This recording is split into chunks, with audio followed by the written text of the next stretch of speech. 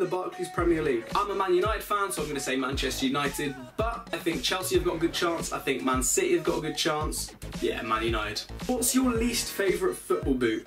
Bit of a different question. I'm not sure if it's on about looks or comfort or what. I'm personally not a huge fan of Puma boots. I don't think the fitting of the boots are quite right, but looks-wise, you guys might not agree with me, but the blue Adidas Ace Pure controls, I just didn't like that blue. I thought it was quite a...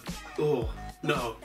Why start YouTube and any new ideas for the channel? So I'm guessing this is about this channel, which is our new second channel, and new ideas that I've got. I wanted to be more free with this. I wanted to vlog on the channel, I wanted to do like outtakes and behind the scenes stuff, and it's pretty much like a space where I can post stuff that you guys wouldn't normally see on Pound Precision because it's not the sort of content I wanted to publish there. So yeah, there's going to be some new things coming up, but also, if I could take this opportunity, leave me in the comments some suggestions for videos that we could do, and maybe I'll create some. How long did it take you to master the knuckleball? I'd say, me personally, probably about a year, because I practiced for about 6 months before I did YouTube, and then I reckon it was at least another 6 months before I started getting consistent, getting wiggle, getting movement. So yeah, I'd probably say about a year. Follow-up question to that, is it easy for you guys to do knuckleballs? I think when I do it every single week, it's like a natural technique for me. I've already got my follow-through mastered, so I wouldn't say easy, it's just natural.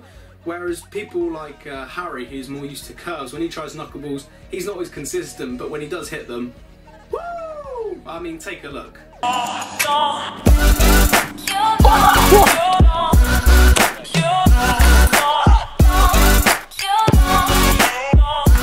my fucking god! Why did you decide to be vegan? Why, Rich? For fuck's sake. What's your next subscriber goal?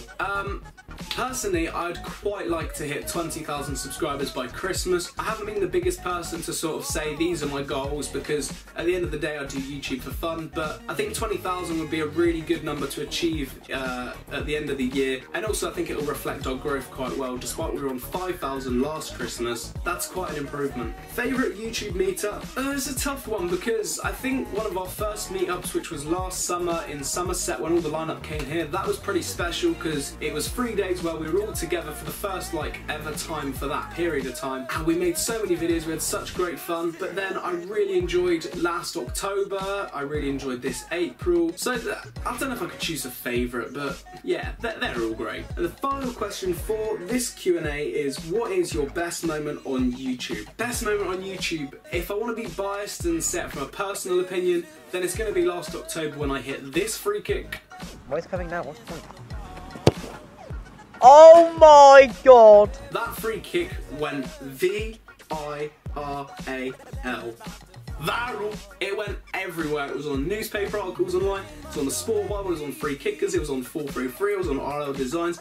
I literally went everywhere, and it was like the scariest and craziest time of my life. But if I wanted to answer this from a collective point of view for Pound Precision as a whole, probably when we hit 100,000 followers on Instagram, because I know we were all really excited for it, and we worked really hard for the rest of the year. From October to January of this year, we were like really pushing to reach it, and when we finally hit it, it was like one of the craziest things ever. So yeah, that's it for this Q&A. I hope you guys did enjoy it. If you want to see more of these, then leave me a comment because I'll happily do more. They're very fun. Next time we'll get some of the P&P boys involved. Drop me a like if you enjoyed the video, subscribe if you're new, and I will see you next time. Goodbye.